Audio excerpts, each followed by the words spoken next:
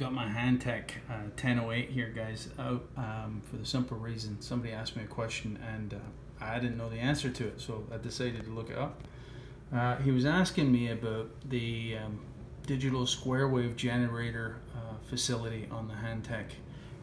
That is to say, at the back side of the rig here, there's a rectangular connector with multiple pins on it, and you can have up to 8 outputs of square wave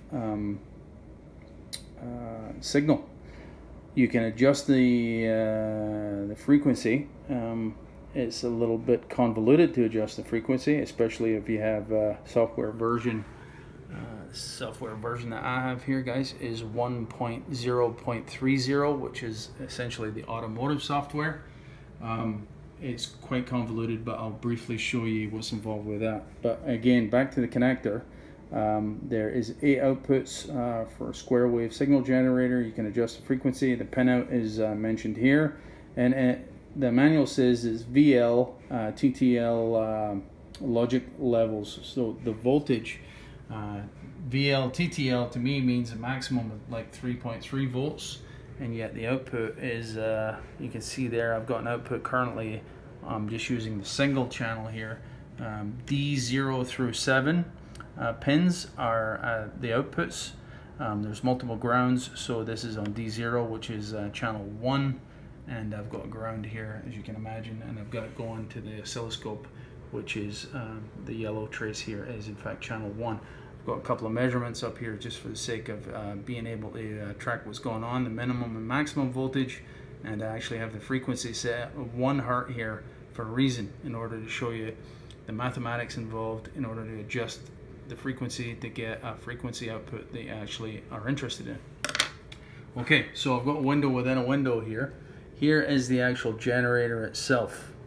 So I've actually only got 3 outputs. You can select 3, 5, or 8 as the defaults.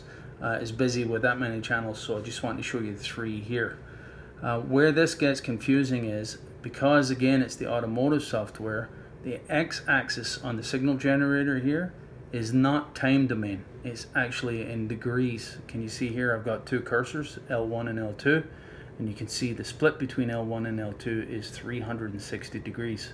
So what I have here is actually 720 degrees of, let's call it rotation, actually displayed here. If you look at this analogous to a crank on your car, 720 degrees of rotation would be a full cycle in a 4-stroke engine.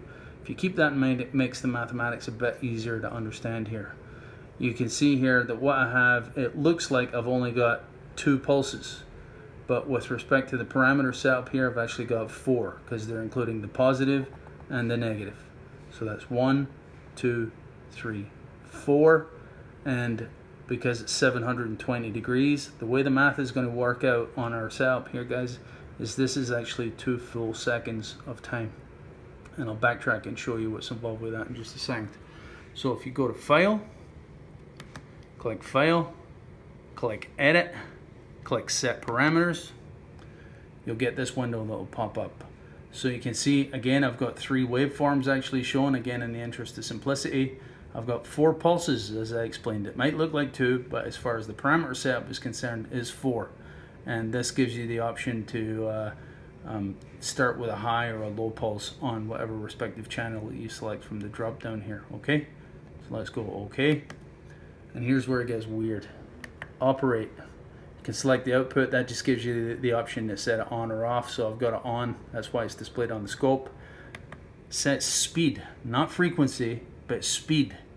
So there's a little bit of convoluted mathematics involved here, guys, right? I have the output speed set here for unrealistically low crank rotational speed, obviously, but it's done for a reason. It's so that we have 1 cycle per second on the frequency there, so you can understand the math that's involved.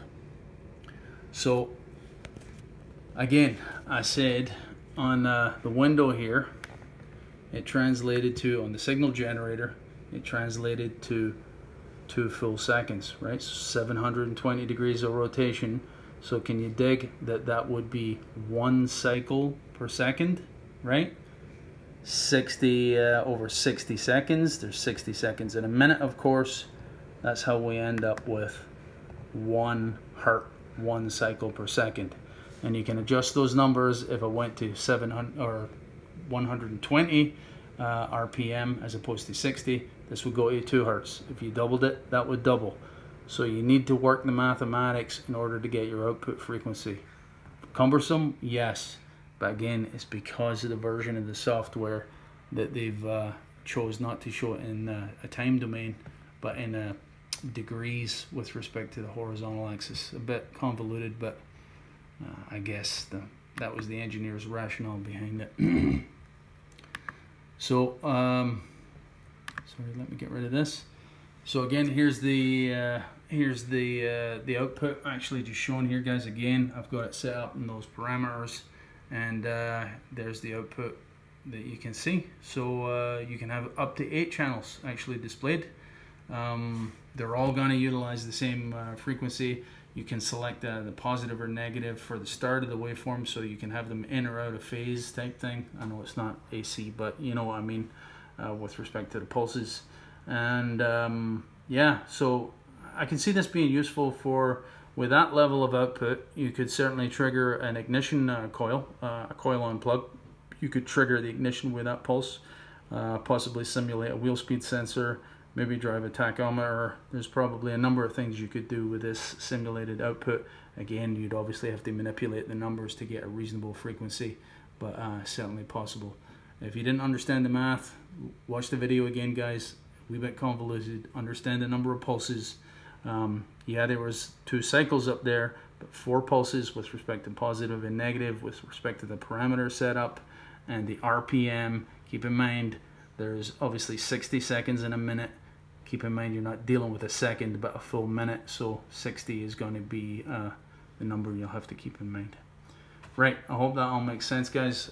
Sorry about the convoluted mathematics. It took me a while to figure out what the hell was going on there with respect to the setup, because it doesn't outline it in the manual. It doesn't explain that.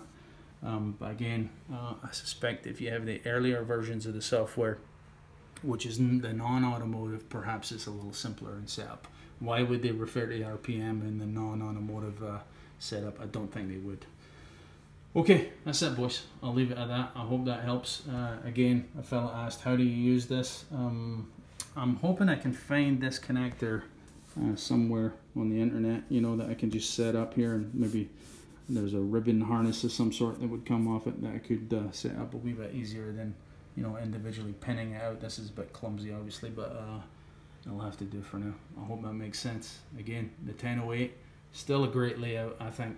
The dog's slow, but usually fine for automotive purposes. That's it, boys. Cheers.